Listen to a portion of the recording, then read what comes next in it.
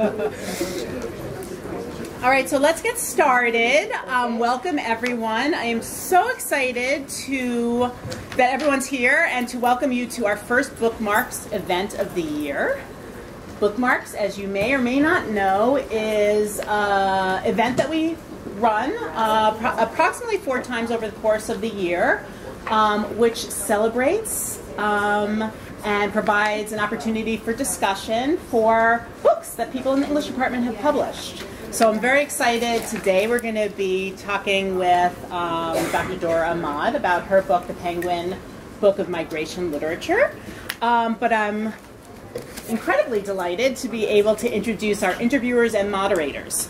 Oh, and before I do that, I just want to say that our other event is coming up in November. It's Professor Gabe Brownstein will be interviewed by Professor Bacote on his new book that's coming out, which is The Open Heart Club. And that's November 14th, so please mark your calendars. So Sonia Adams is a PhD candidate, educator, and poet. She was born and raised in New York City. She's currently developing her dissertation prospectus on the study of feminist literature from the Black diaspora. Her areas of scholarly interest include contemporary global literature, U.S. multicultural literature, English studies, curriculum development, Black diasporic studies, and multicultural feminist studies. And Leila Shikaki is a PhD student, adjunct professor, and poet from Palestine. She's in her 4th year in the English department PhD program, which she's working on producing her prospectus this semester. Leila's poems have been featured in many literary magazines, including Tab, the Journal of Poetry and Poetics, Sequoia, Pomona Valley Review, and We Chose Everything, a bilingual poetry anthology that features over 50 Arab poets published in Lebanon. Her research interests include Palestinian literature, Arab autobiography, immigrant literature, memoir writing, and world literature. She is passionate about Palestine, politics, and also wanted to give a big shout out to her 2 nieces, who are presumably far away, Samia and Salma. So anyway, join me in welcoming Sonia and Leila, who will then be interviewing and moderating our conversation with Dr. Ahmad. Thank you. Thank you, Dr. Travis, for this introduction. Sonia and I are very, very excited and humbled and blessed to be here and to be interviewing our mentor, our advisor, our lovely professor, Dr. Dohra Ahmad. I will be discussing her book, again, The Penguin Book of Migration Literature. Before we do that, though, I'm going to give a brief introduction about Dr. Ahmad, and then she will be reading an excerpt from her book. And then Sonia and I are going to have a discussion and ask Dr. Ahmad a few questions. Of course, afterwards, we'll open the space for any and all of your questions. So please be thinking of them. Some of you already have them. We're excited for Dr. Ahmad to answer them. Okay. So Dr. Ahmad is a professor of English at St. John's University. She's been teaching here since 2004, having received her PhD from Columbia University. She teaches undergraduate and graduate courses in 20th and 21st century post-colonial and world Anglophone literature, post-colonial theory, world literature, pedagogy, U.S. literature, vernacular literature, and utopian fiction. She's the author of Landscapes of Hope, Anti-Colonial Utopianism in America, editor of Rotten English, a literary anthology, and co-author with Chandel Nero of Vernaculars in the Classroom, Paradoxes, Pedagogy, Possibilities. Born in Chicago, Dr. Ahmad has lived in Amsterdam, Lahore, and San Francisco. She now lives in Brooklyn with her family, which consists of her husband, her 2 daughters, and 3 pets, very important, named Sushi, Sashimi, and Persimmons, as well as a lizard named Alfonso, which is a type of mango. I asked for specific details. When asked about her favorite meal, Dr. Ahmad said she loves everything and anything her husband Oren makes, and he's right here, so yay.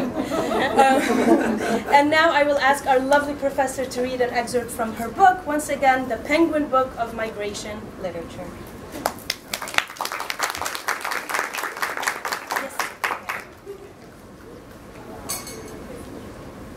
Hi, everybody.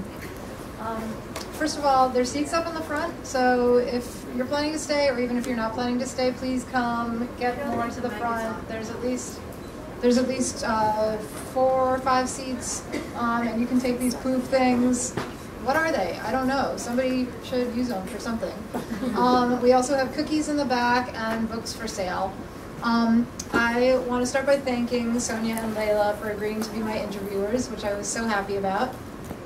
Dr. Travis and the English department for the support of this event, which Dr. Mintz brought to campus a while, maybe 10 years ago, and it's been a really nice way to get together and celebrate faculty publications, both the product and also the process. So all the sweat and stress that goes into the final thing. And I want to also thank the staff of the Writing Center for opening up this beautiful space for us to talk about that same process and product. So I'll start off reading from the beginning. I always tell people, like, I didn't actually write most of this. All I had to do was pick out some pieces and put them together, and ask somebody else to get permission to use them, because that part's really annoying and complicated, and then write an introduction. So I'll be reading from the very beginning of the intro. Not too long, because I'd rather spend more time on Q&A. But I'll just read for a little while, and if it seems boring, then I'll stop. But really, let's get some more people sitting in front and eating some cookies. Okay, so introduction to the Penguin Book of Migration Literature. Every year, millions of people move to a new country. From war refugees to corporate expats, migrants constantly reshape their places of origin and arrival. It's rare for a single day to pass without news coverage of the many migrations, voluntary and involuntary, documented and undocumented, that characterize contemporary life. Over the past several decades, sociologists, demographers, political scientists, and economists have given their academic views on the causes and effects of migration. For an equally valid and possibly more nuanced perspective, we can turn to literary sources: poems, short stories, novels, memoirs, and graphic novels. For migrants and non-migrants alike, literature renders migrant lives comprehensible and familiar. While one can find origin-specific anthologies, for example, African, Caribbean, or South Asian diasporas, and destination-specific ones, for example, Canadian, British, or US immigrant literature, this is the first collection to offer a global comparative scope. My hope is that the Penguin Book of Migration Literature will convey the intricacy of worldwide migration patterns, the diversity of migration experiences, and the common threads among those varied experiences. It's the very complexity of the migrant experience that leads me to consider this an anthology of migrant literature rather than immigrant literature. Definitions can be dry, but they lend clarity, and many of the terms around migration can be loaded and confusing. Migration denotes any long-term movement. Emigration is the act of leaving a place, and immigration refers to arrival. So all migrants may be classified as emigrants or immigrants, depending on perspective. But more realistically, all migrants feel themselves to be both emigrants and immigrants at once. Yet, even the most welcoming and sympathetic commentators in destination countries tend to speak of immigrant literature rather than the more holistic migrant literature. An anthology or university course titled Immigrant Literature elides migrants' prior histories, suggesting lives that begin anew in a host country. I wanted to include that sometimes neglected history, which is why I begin this anthology not with arrivals but with departures, and sometimes the decision not to depart at all. Similarly, we end not with assimilation, but with the possibility of returns. For homelands always linger, even if only on an emotional level. Besides the qualities of being global and multi-directional, an essential element to note about migration is that it exists in a continuum of voluntary to involuntary. Forced migrations, enslavement, transport, in other words, deportation to an overseas prison, trafficking, political or religious persecution, exile, expatriation, form the world that we know. While slavery might not traditionally be considered within the literature of migration, I find it critical to consider the full history of people going from place to place. Therefore, I've included writers like Olaudah Equiano and Phyllis Wheatley, whose insights help us understand the massive forced migration known as the Atlantic slave trade. Okay, I'll stop there for now. Dr. Ahmad, you mentioned in the introduction that the anthology derived from a course you were teaching. Can you talk a little bit about how the course subject matter propelled you to develop this anthology? Sure, thanks for that question. So before, I taught a class in 2014 called Comparative Migration Literature, but I'll actually go back even before that to when I was first hired here. So in 2004, I was the first faculty member who was focusing on literature in English that wasn't from the US or England. So I was teaching post-colonial literature, global vernacular literature, and some of what became the comparative migration literature class. And one thing I noticed was that when we were reading texts about migrants to other countries, not the US, whether it was Canada, Australia, England, my students found those experiences very familiar to them. So I'm thinking specifically of Zadie Smith's White Teeth, which details the coming of age of 3 kids growing up in the northwest area of London. And my students would read about these 2 Anglo-Bengali, 1 Anglo-Jamaican kid, and it felt like Queens for them. It felt very similar to their own experiences if they were first generation here. So I thought, why does the US have to have a monopoly on immigrant literature? How come when we think about immigrant literature here in the US, we're thinking about US immigrant literature? So at that point, I put together a comparative migration literature class. And I should say that both with our former department chair, Dr. Sakari, and with our current chair, Dr. Travis, we have the freedom in the English department to design classes that we're really interested in, that represent our current research interests and the whatever intellectual directions we want to go in. So there was no question or pushback about developing a class that didn't exist, that I didn't see on the course rosters of any other university. So 2014, I designed the class Comparative Migration Literature, and at that time it felt like kind of a fun, affirming, positive place to talk about the comparison among immigrant experiences in different countries. It was like a sort of a nice, positive experience for all of us. And then I taught the class a second time in 2017. And suddenly things felt really different. It felt like we had to fight to defend the idea that migrants are human beings, that migrants deserve to be wherever they are. The political tenor felt very different the second time around. And I realized in retrospect I was a little bit naive, because in 2014 when I taught the class, there were family separations at the border. There were long detentions. So I think there were things that I wasn't really seeing at that time, but those came to the fore more. The rhetoric changed. So it was really these 2 different iterations of the class that pushed me to propose the anthology as a book. So sometime post 2016, I think it was actually before I taught the class the second time around, I happened to have the chance to meet the editor at Penguin Classics, who is kind of an amazing visionary who's really changing the idea of what a classic is. She's a woman of color. She's a canonical and non-canonical and anti-canonical thinker, and I felt like that would be a great place to put this collection together and to turn the class into something that a bigger audience could read. Great, yes, thank you. I don't think I need the microphone. But so Dr. Ahmad, you've talked about how the experience of teaching the classes were different pre-election and after election. So this, as everyone knows, is a very tense, I do need the microphone. So I'll repeat, just Dr. Ahmad mentioned how different it was to teach the migration class pre and after the election. So I was wondering how this anthology was affected by the election, and if you felt that you needed to add more voices that were maybe attacked more because of the election, because of the policies that were being enforced. Did it help you be even more thoughtful in your selection and in the introduction and in introducing each of the authors? Yeah, absolutely. Thank you so much.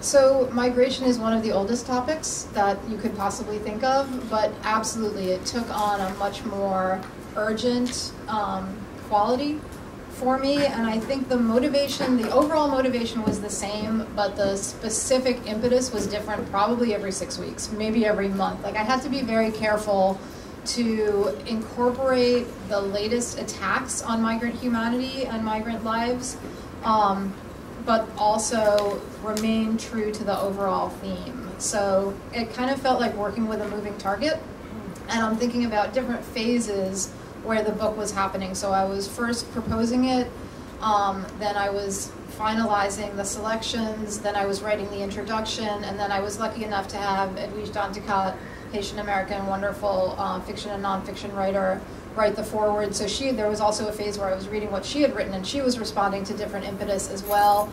And then there was when the book came out and thinking about where to situate it in the world. So at each point there was some other kind of crazy, can you believe what this insane administration has said and done sort of phase.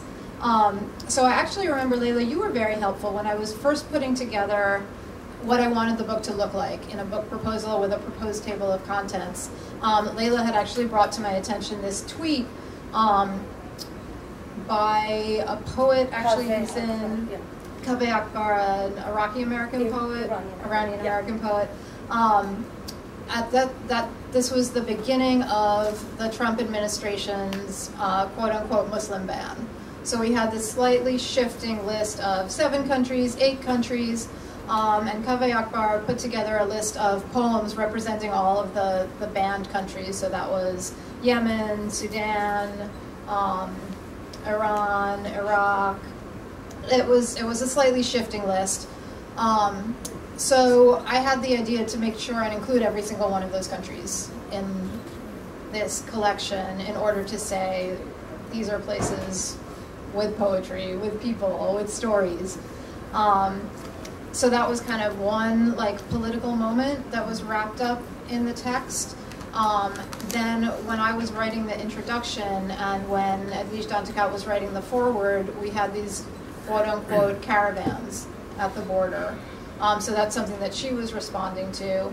After the book was already in press, I think right around when it was coming out, we had the supposed president of our country saying that 4 congresswomen should go back where they came from. So this was like an ever-evolving story, and I wanted to make sure that I wasn't being reactive, but still incorporating. I mean, who knows what it's going to be next week, right?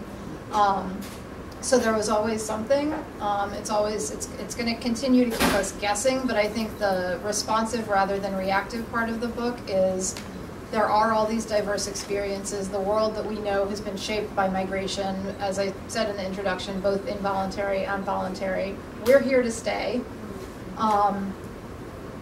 That's kind of the bottom line. Dr. Ma, you were intentional in including migrant texts by indigenous and ethnic writers. How does the anthology speak to issues of diversity, representation, and inclusion, particularly in literary studies? Yeah, that's a great question. So I did want to make the whole thing, this could have been like 10,000 pages, right? This could have never ended, and there's probably, I could put together a digital version that never ends. But I also wanted to make it manageable and make it representative. So I would say the first thing I wanted to do was make sure that migrations around the world were represented, that it wasn't dominated by US migrant literature, because I'm sitting here, I am from the US, these are the texts that I probably know the best, and I felt like there are a lot of US immigrant literature anthologies already, so I wanted to make sure we had stuff from Canada, from the Gulf, from Australia, from other languages, from Germany, from France. So having a global scope was the first part. I also recognize that the migration experience differs very much according to various identity categories. So if you're a female or male, your gender identity, your sexuality, the age that you are when you migrate, your race, your religion, All these different factors are going to, yeah, there absolutely are common elements, but there are so many different ways that the migration experience is going to be determined by your individual affiliations, your individual temperament. So I did want to make sure that there were like roughly half and half female identified and male identified authors. I wanted to make sure there were authors of minority sexual orientations. I wanted to make sure and represent that spectrum of voluntary and involuntary migration. So there are people who go because it's a choice. There are people who think about migrating and decide not to. There are people who don't have the luxury of deciding or not deciding. And therefore the tones and the genres of the pieces differ a lot as well. There are ones that are more kind of lighthearted. There are ones that are elegiac. I had help from a lot of you, from you, Sonia, from Layla, from Tabitha. I got fantastic suggestions from so many people. I felt like there was a lot that ended up getting left out. So I actually don't have anything about Eastern European migration to the US. That's kind of crazy, like that's the East Coast as we know it.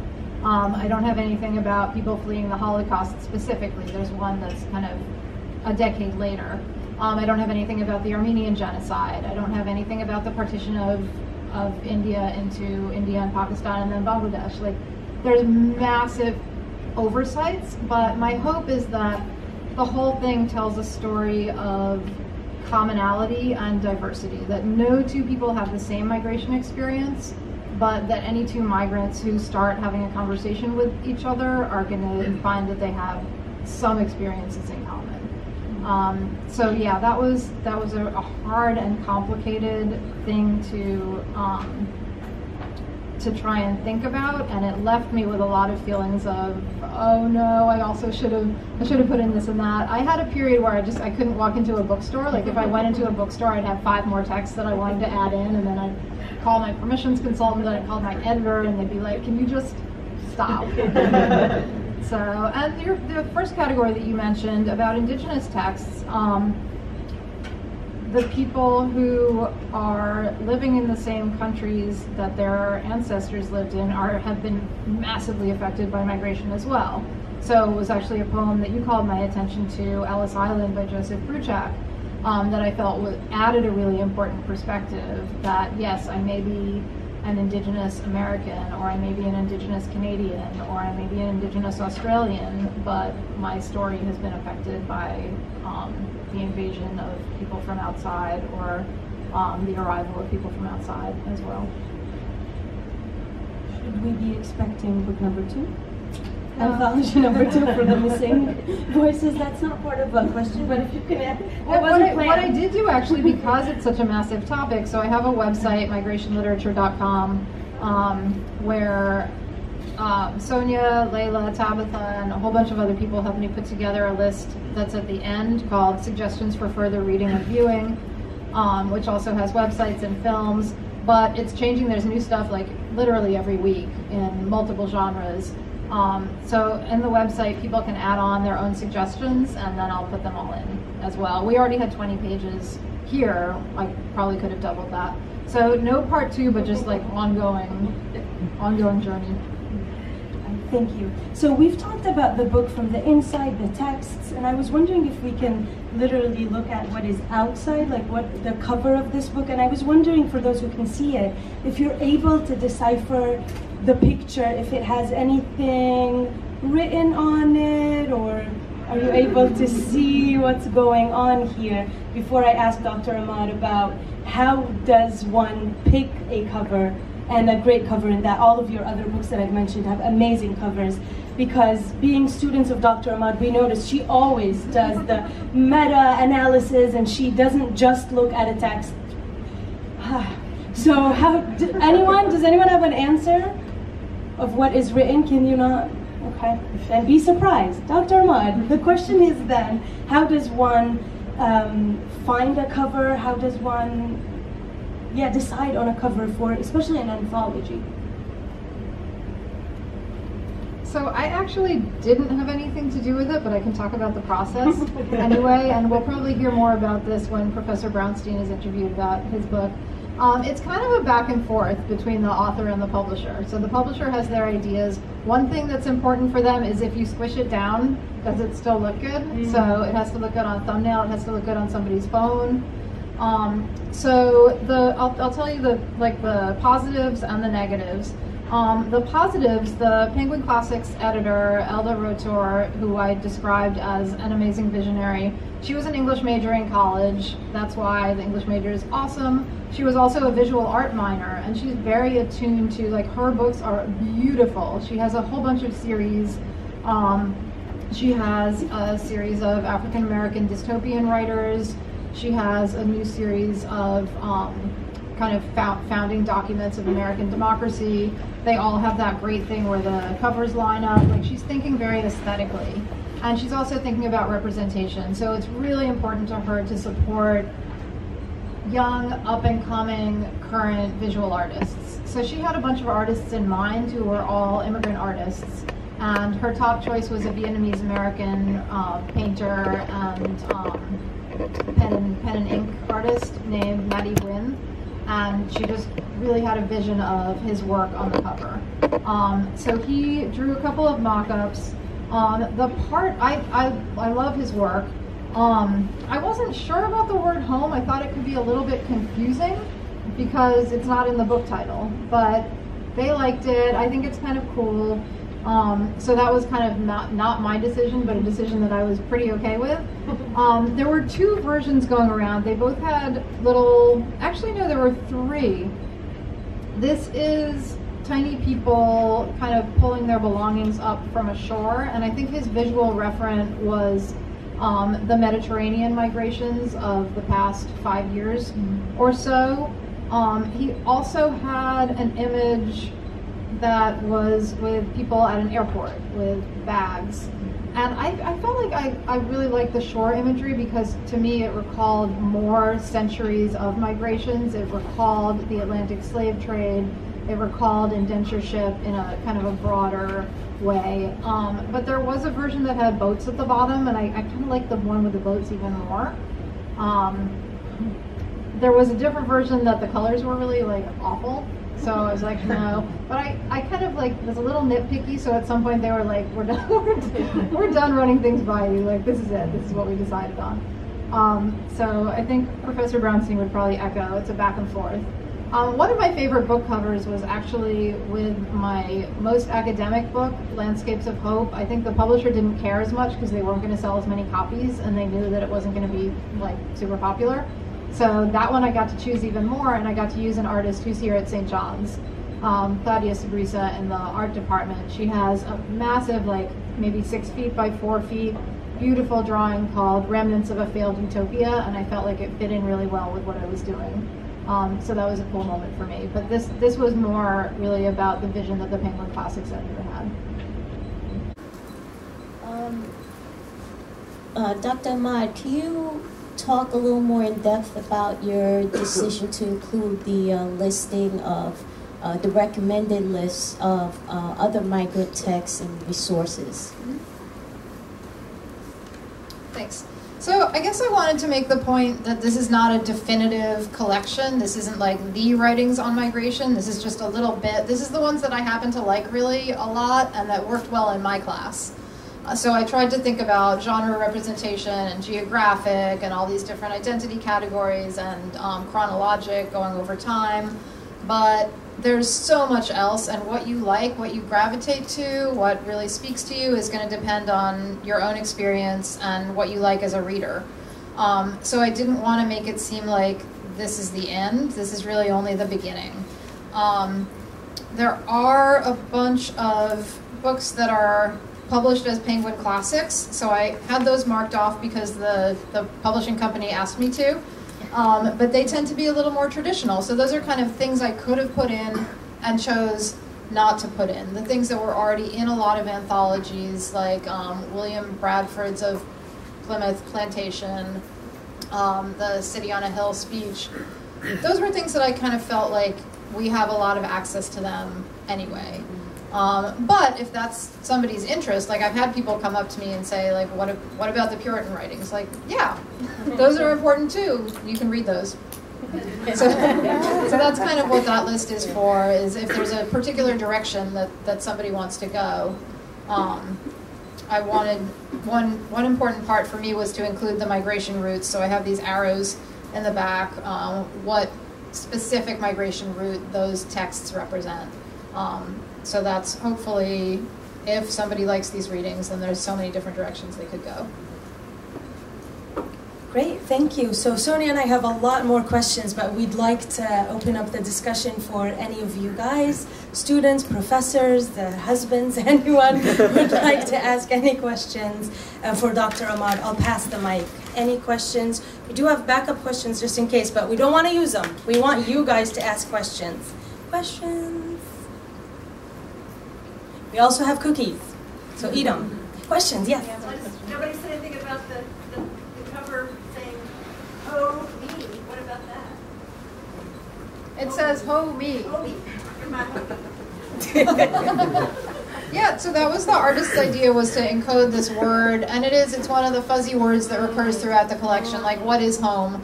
What is home to you if you're a migrant? What are some of the different definitions of home? I wouldn't say every single piece deals with it, but really almost all of them deal with that shifting idea of home. I call it one thing and then maybe I go back there and it doesn't feel the same way. So I like that it's a little fuzzy, I like that it's a little ambiguous, and we could decide that it's pronounced ho me if we want. That's Leanne's contribution. The word me is definitely in there. Right, yeah, so a lot of this is about community, it's about getting support from other people. Yeah, absolutely. Other questions, please? Yes. Get the mic and everything. Okay, so I was thinking about the migration literature website. Do you envision in the future it being an open access domain for migration literature? I don't know If somebody else can do the web design better than I can, that would be awesome. Right now, it doesn't. I guess I would have to approve it because the topic of migration produces a lot of trolling and heinous backlash thinking and behavior. So I guess I would be wary to have comments just absolutely pop up because I think there could be nasty, xenophobic, racist stuff showing up there. I know that the first rule of the internet is don't read the comments, but sometimes I'm pleasantly surprised by comments, for example, in the New York Times. Sometimes it seems like there's an article that nobody reads unless they're pretty interested in it already. There was a great profile of Solange Knowles, and the comments were all like, I love her, she's everything. Great. But if it comes to migration, that's when things get so nasty. So I would be a little wary of that, but I would love to just be able to hit approve. Right now, actually, I went in and I have a give me your suggestions for reading, and I realized there was one that had been sitting there for 3 weeks and I hadn't seen it. And it was actually my mom. And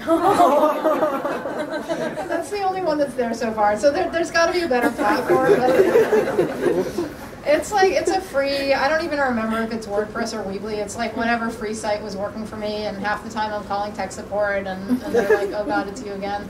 So yeah, if there were a better way to do it, then great. And if someone else wants to take over the design, that's even better. Maybe someone.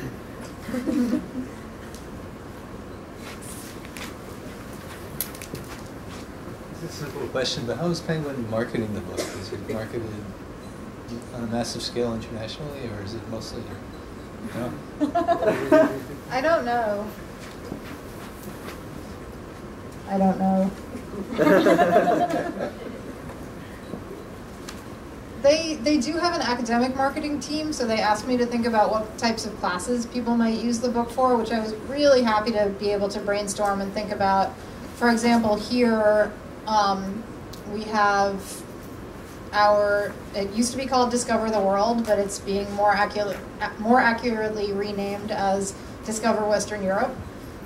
It's a multi-country, one-semester global exchange program, and there's a migration theme, so I think some of those faculty might use this as a text. I've had interest from people in theology, sociology. I think there are more and more migration studies courses that are interdisciplinary. internationally, I don't really know what's going on exactly.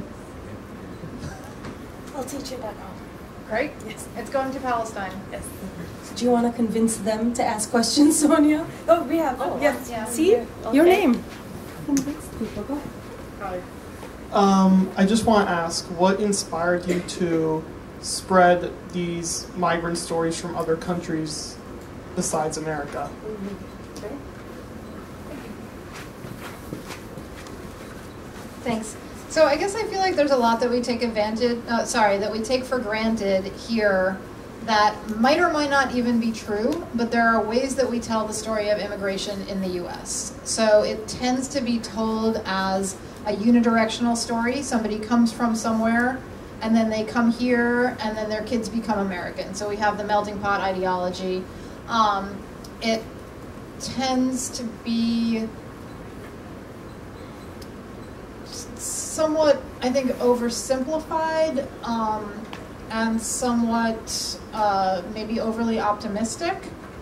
And I think putting migration in a global forum allows us to maybe get at more of the truth of the US immigrant narrative, and then also think of it comparatively. So I still don't have the background in the comparative law and politics, but something like, for example, the idea of birthright citizenship. I didn't know until I started putting the collection together that that's so specific to the US. So in Germany, somebody could be a third generation, someone whose parents and grandparents grew up in Germany, but if they're of Turkish origin, they're not going to be a German citizen, and they're not going to be considered German. So there's not birthright citizenship, and that's something that's still up for debate here, that is still being threatened to be taken away here. So I think thinking comparatively is just always useful, because it both helps us understand some of the similarities and differences, but then also unseat maybe what we thought of as our own truths in the first place. And as I had mentioned, as someone who was teaching literature from around the world, it just seemed like an obvious way to do it for me, because here in the US, I think we think we have a monopoly on immigration, but numbers-wise, actually, our percentages are pretty low in terms of taking in new refugees, in terms of new immigrants coming here, compared to places like the Gulf or Australia or even Canada. So I think it's just a way of making the story of migration a little bit more complex and a little bit more based on reality.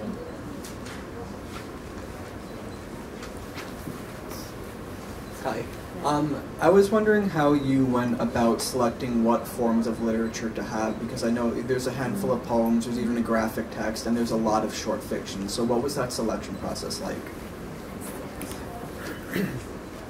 Thanks. So I think that has to do with my experience as a teacher, and for those of you who have taught 1100C literature in a global context, which is a lot of folks here, or other English classes, we know that different students are going to respond to different genres and different modes and formats, and you could have somebody who's just absolutely so bored by poetry and in love with fiction, or where they maybe haven't run into graphic novels before, but the first time they see a graphic novel, it just clicks and makes sense to them. I have a hard time with poetry. I understand prose a lot more easily. So I was thinking as a teacher, and I was basing the collection on the readings that we did in my class. I think that when a set of literature is more topic-based or thematic, we tend to gravitate towards prose, towards fiction and nonfiction, but the poems in here are just so beautiful, and so they tell a different piece, they bring a different tone and a different voice. So it kind of goes back to Sonia's question about diversity of experience, diversity of expression. And even within the genres, it was important to me to include, for example, there are some poems that are very structured, like Claude McKay's Tropics in New York. There are free verse selections, like Worsenshire's Home. In the fiction, there are ones that are sort of light and more humorous. Sam Selvon's Come Back to Grenada, which actually Dr. Autar introduced me to in the first place a bunch of years ago. There are ones that are just absolutely heartbreaking. Don DeCout's Children of the Sea is something that comes to mind. So I think you don't really get the whole picture unless you see multiple genres, multiple kind of emotional registers. So it was another way of getting at the multiple truths of migration. Does anyone have any comments that you would like to share? Yeah, it doesn't have to Anyone? be a question. Vicky? Yeah. Oh, sorry.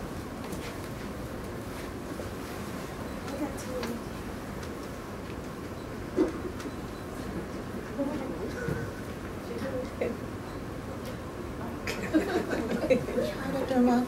I noticed that you have one text on your returns. Mm-hmm.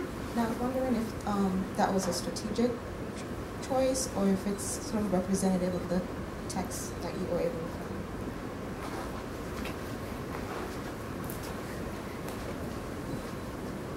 Thanks, Vicky. So just to give a little background on Vicky's question, the collection is divided into 4 sections, but it's a little imbalanced. So they are departures, arrivals, generations, and returns. And I'm just going to back up a little bit from the question. I felt like going back to the person behind Justin's question, why include texts from around the world? Why try to complicate the story of immigration? I think another sort of cliche of U.S. immigrant literature is that the story doesn't start until people get here.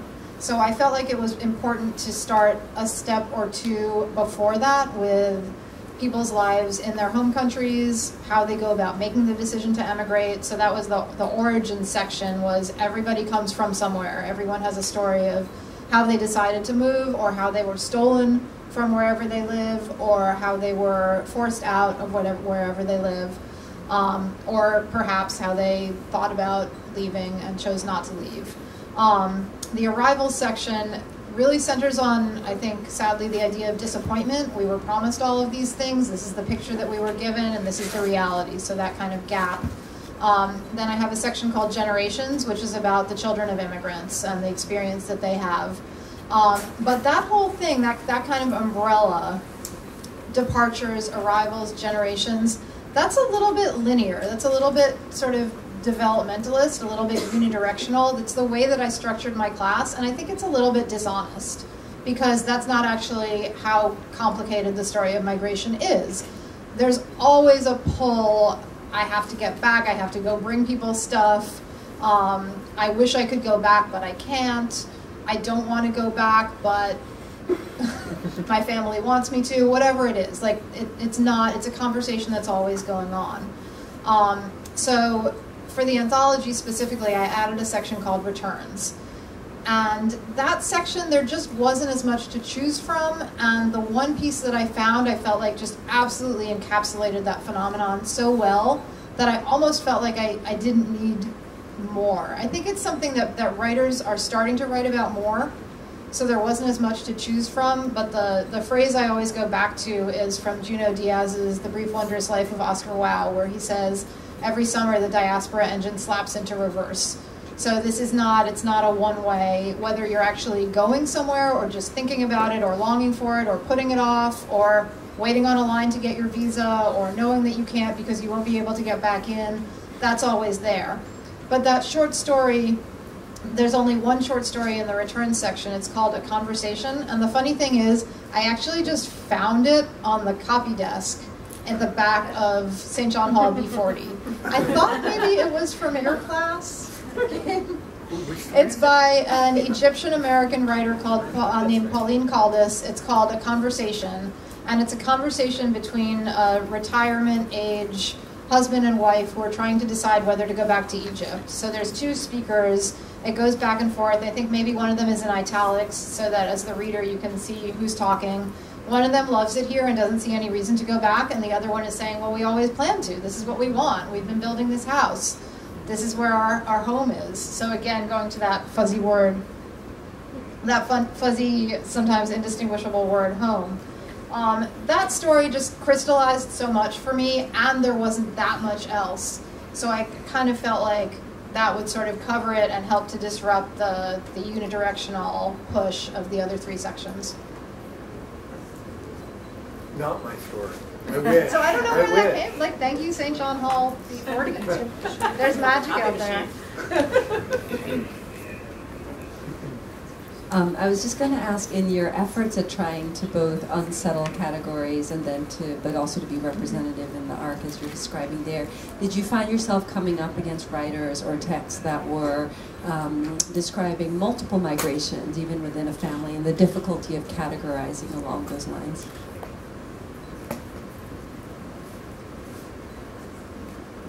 Yeah, absolutely. So I'm thinking about something like Shani Mutu's Out on Main Street, which I may have run into from you as well. So she describes, this is a Indo-Trinidadian Canadian queer writer who, I think the story is set in Vancouver, but she's based in Toronto.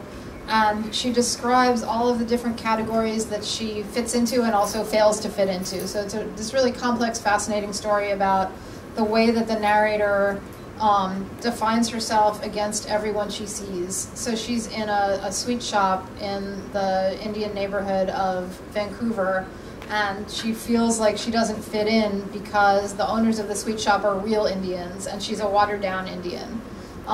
So that's one of the double diasporas. I think a lot of the stories of African or South Asian origin represent double diasporas as well. For example, Sam Selvon's characters in London ancestrally have gone through multiple migrations, or at least 2 migrations. Within families, I don't think. Well, yeah, actually, there should be. That's obviously such a big piece of people's experience, is one sibling being here and one sibling being somewhere else. There's a story, Heading Somewhere, by Jamila Ibrahim, who's an Ethiopian-Canadian writer, which I got from Sonia. And the story is in 2 pieces. One character who's kind of living a comfortable middle-class existence in Canada as half of a sort of somewhat arranged, he's an Ethiopian character who's married to a white Canadian woman who's kind of like taking care of his papers and his immigration status. But his ex-girlfriend, who he's still kind of in love with, has been working as a domestic worker in Syria and is trying to escape the conflict there. So he's obsessively Googling, trying to keep track of what's going on. So those 2 migrations play off against each other in that short story. And I think probably a lot of them, if I went into them with that lens, we would find, yeah, different roots, different pressures, different migration experiences, even within the same text.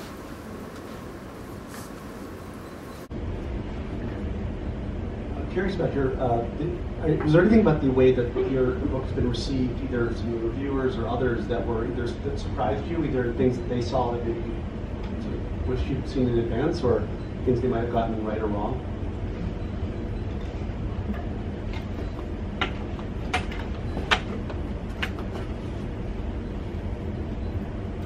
Thank you. I think I had that thing that we all do where, like, you're handing in your essay that you stayed up all night writing and you're like, this is terrible. Like, you can see all the flaws in your own work. So there were components, there were things that I felt didn't work perfectly that so far none of the reviewers have mentioned, like, why isn't this in here, or there's too much stuff that appeared in the New Yorker magazine. I think I've been really happy with the response, more so even than I expected. So I think when I was finishing it up, you just, like, you see all the problems with your own work, and you have to take that leap of faith and hand it in. We didn't really talk about process that much, but writing is very stressful and lonely and confusing. So I think when I did hit send on it, there were imperfections that I was afraid would take over the reception of it, but I think people have been very kind and charitable, and I think what I'm happy with is the range of stories that are in here and the way that the different people can see their own experience mirrored. across a range of experiences.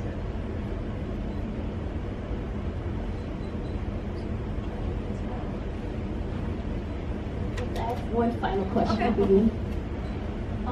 How do you envision the Penguin Anthology reaching audiences outside of the Academy?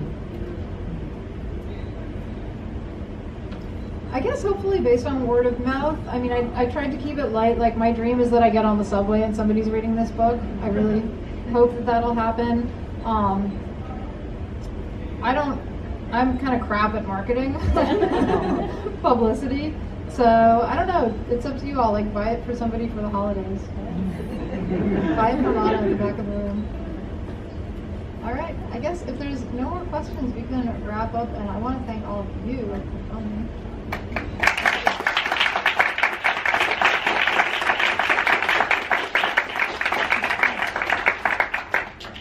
So I'd like to personally thank you, Dora, for allowing Layla and I to interview you. And it's refreshing to see all of your students and faculty here to celebrate Dr. Ahmad's anthology.